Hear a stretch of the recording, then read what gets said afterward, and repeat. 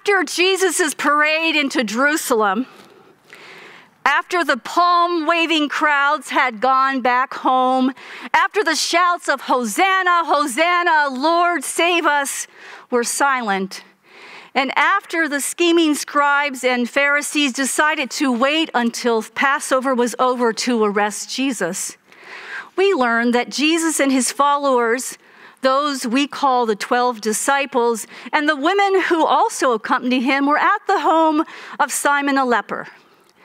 They were having dinner.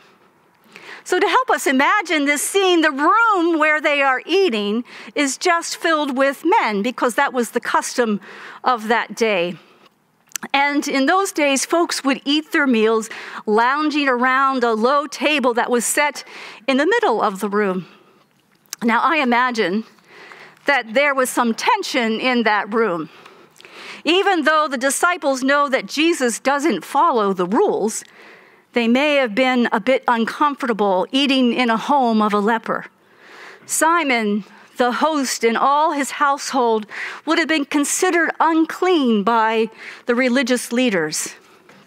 And on top of this, the disciples know that the religious leaders are closing in on their Jesus, on beloved Rabbi. And yes, the Pharisees say they will wait until after Passover.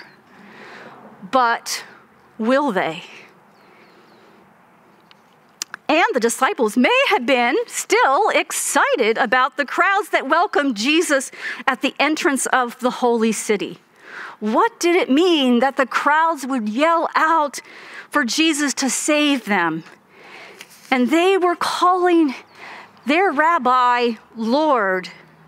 And yet, how could Jesus save them from the empire?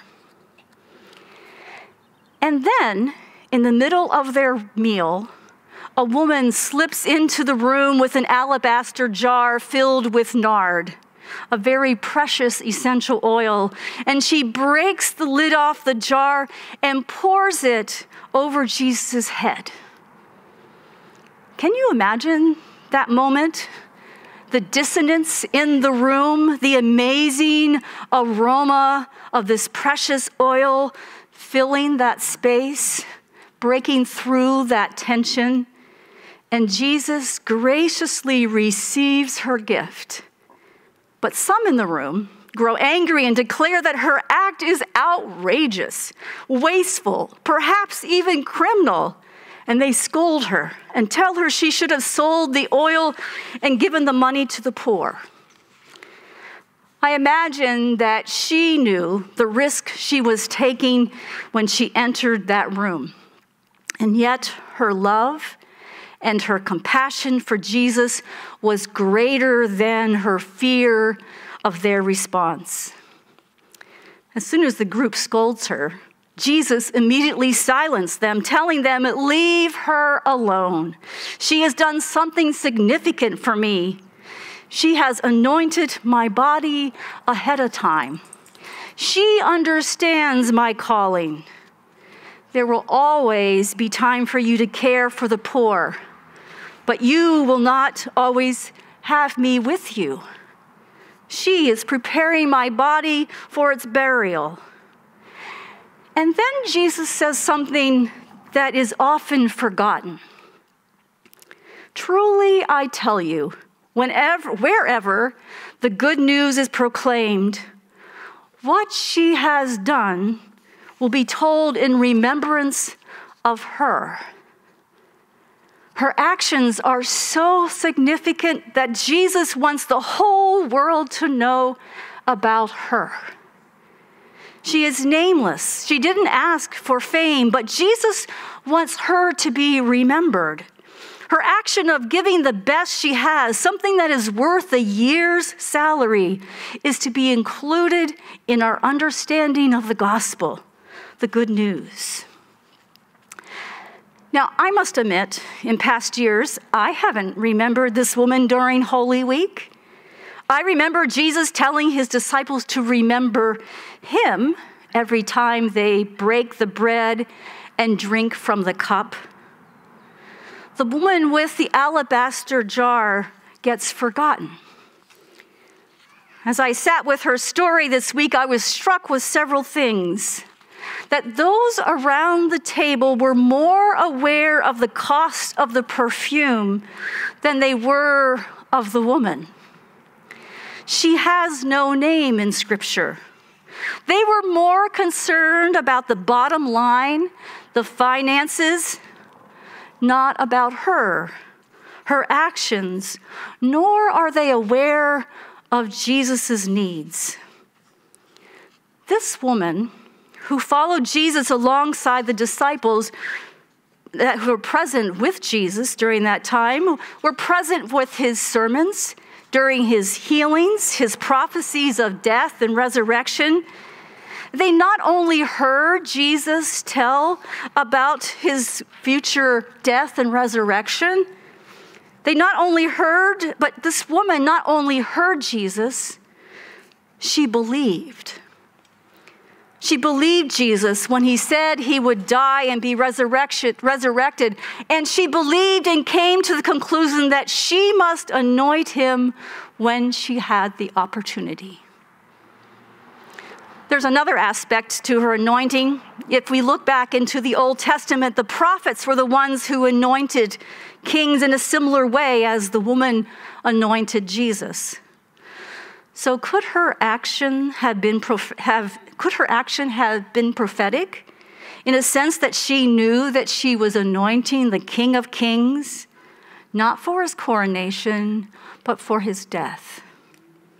In either case, what she did was only seen as frivolous, wasteful. And Jesus, on the other hand, receives her act of extravagant generosity as an act of giving that really matters, a holy act of stewardship. This woman,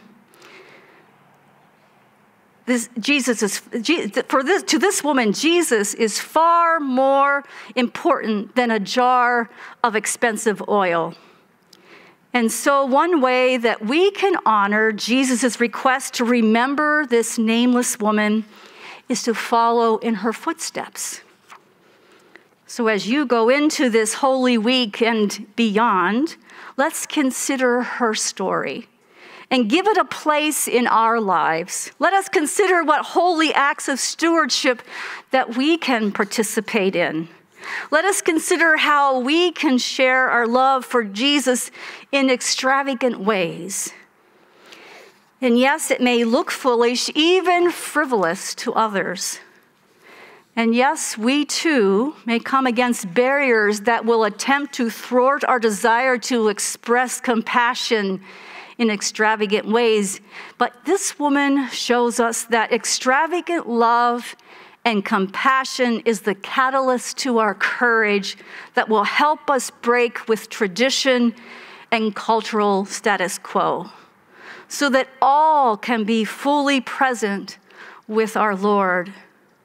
In order to follow this woman, we will need to be present with one another, aware of the other's need, in order to give what they need at the moment. Helen Pearson, in her book, Do What You Have the Power to Do, says that song, dance, poetry, art, drama, painting, music are not luxuries, not frivolous. They are essentials to the Christian experience. They take us to God's heartbeat and the rhythms of life. They are the essence of ourselves and of God. And so, yes, consider what you have to give, what treasure you have saved in your alabaster jar. Consider what treasure that you have to give in your alabaster jar that needs to be broken open and poured out for the sake of Jesus. And perhaps it is your life that will be poured out in humble and grateful service for the sake of the world. Amen.